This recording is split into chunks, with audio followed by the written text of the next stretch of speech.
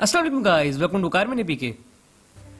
आज हम बात करेंगे होंडा CG125 SE 2020 मॉडल।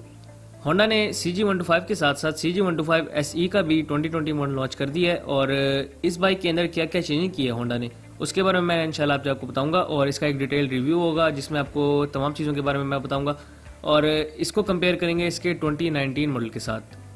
और जैसे कि मैंने होंडा CG125 को कंपेयर किया था, वैसे ही हम इसका भी कंपैरिजन करेंगे इसके पुराने मॉडल के साथ और देखेंगे कि क्या क्या डिफरेंस है दोनों के दरमियान और क्या क्या चीज़ें सेम है। तो बिना टाइम वेस्ट किए वीडियो को स्टार्ट कर लेते हैं। सबसे पहले मीटर की बात करते हैं। तो मीटर के अंदर RPM और स्पीडोमीटर अवेलेबल है और उसके अलावा असेंबलीज की बात कर लें तो राइट साइड के ऊपर सेल्फ स्टार्ट अवेलेबल है और अगर आप लेफ्ट साइड की तरफ शिफ्ट करेंगे तो लेफ्ट साइड के ऊपर headlight on off, headlight high low, indicators left right और हॉर्न अवेलेबल है बाइक के अंदर। चेंजिंग की बात कर लें तो 19 और 20 मॉडल के अंदर कोई चेंजिंग नहीं है। इसकी असेंबलीज और मीटर दोनों सेम टू सेम है। अगर आप हेडलाइट की बात कर लें तो हेडलाइट भी सेम है, बाइक के जो इंडिकेटर्स हैं वो भी बिल्कुल सेम टू सेम है फ्रंट से। और अगर आप इस बाइक के फ्रंट शॉक्स की बात कर लें तो बाइक के फ्रंट शॉक्स आपको टेलीस्कोपिक फॉक्स मिल जाएंगे। बाइक का जो फ्रंट टायर है वो 2.50/18 का फ्रंट टायर है इस बाइक के अंदर। 18 इंच के बाइक के अंदर स्पोक रिम्स अवेलेबल हैं और आपको एक ड्रम ब्रेक मिल जाएगी फ्रंट पर जो CG125 की निस्बत ज़्यादा अच्छी है। अब अगर आप इसके टैंक की बात कर लें तो बाइक का जो टैंक है 9.2 लीटर्स का टैंक है और तकरीबन 1.5 लीटर का बाइक के अंदर रिजर्व है। अगर आप इस बाइक की पेट्रोल एवरेज की बात कर लें तो ये बाइक आपको एवरेज प्रोवाइड करते हैं तकरीबन 35 to 40 किलोमीटर पर लीटर के दरमियान। अगर आप इस बाइक के सीट को देखें तो सीट जो है वो बिल्कुल 2019 मॉडल की तरह थोड़ी सी हार्ड है। इस बाइक की सीट को कंफर्टेबल नहीं किया गया। बाइक के अंदर जो साइड कवर्स और टैंक के अंदर चेंजिंग है वो सिर्फ ग्राफिक्स की चेंजिंग है, बाकी इसके अंदर सेम टू सेम है।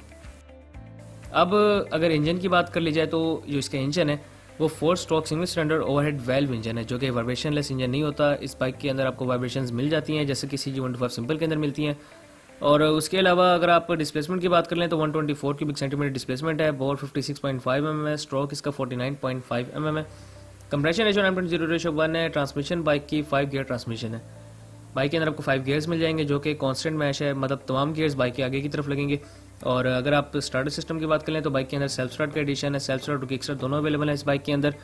और टॉप स्पीड के मामले में इस बाइक की टॉप स्पीड होगी तकरीबन 120 किलोमीटर पर आवर। अब चलते हैं रियर साइड की तरफ। तो रियर शॉक्स आप देख लेते हैं। तो रियर शॉक्स जो इसके हैं वो स्विंग आर्म एडजस्टेबल शॉक्स हैं और रियर से इस बाइक के अंदर कोई चेंजिंग नहीं है। इसको 2019 मॉडल के साथ अगर कंपेयर कर लें तो सेम टू सेम इसका टायर, इसका बैक रिम सब कुछ सेम टू सेम है। बैक टायर इसका तकरीबन 300 का टायर है और 17 इंच के स्पोक रिम्स हैं और उसके अलावा आपको बैक पर ड्रम ब्रेक मिल जाती है। बैक लाइट भी सेम टू सेम है, बैक इंडिकेटर्स भी सेम है और एग्जॉस्ट की बात कर लें तो वो भी बिल्कुल सेम टू सेम बनाया गया है।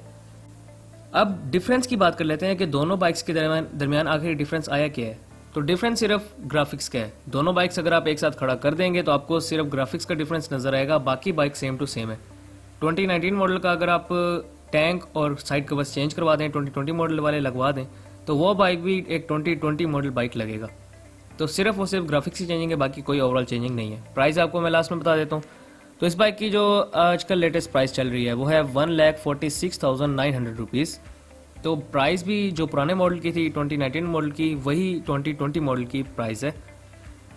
तो ये थी ओवरऑल डिफरेंस जैसे मैंने आपको बताया कि सिर्फ ग्राफिक्स का था और कोई डिफरेंस नहीं है बाइक के अंदर। अब मुझे दें इजाज़त, इंशाल्लाह नेक्स्ट वीडियो में मुलाकात हुई, तब तक के लिए स्टे ब्लेस्ड, अल्लाह हाफिज़।